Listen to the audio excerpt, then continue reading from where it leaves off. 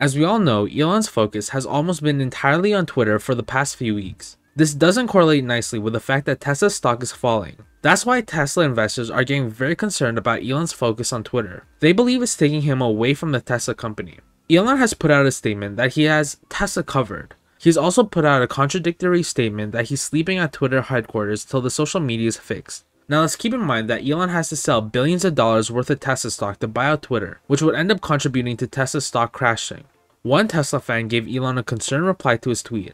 It read, "Elon, did we as Tesla fans or employees really suffer to bail out those guys? Seriously?" Elon then replied, "I have Tesla covered too. We'll be there part of this week." Do you think this downward spiral will end for Tesla? Let us know in the comments below.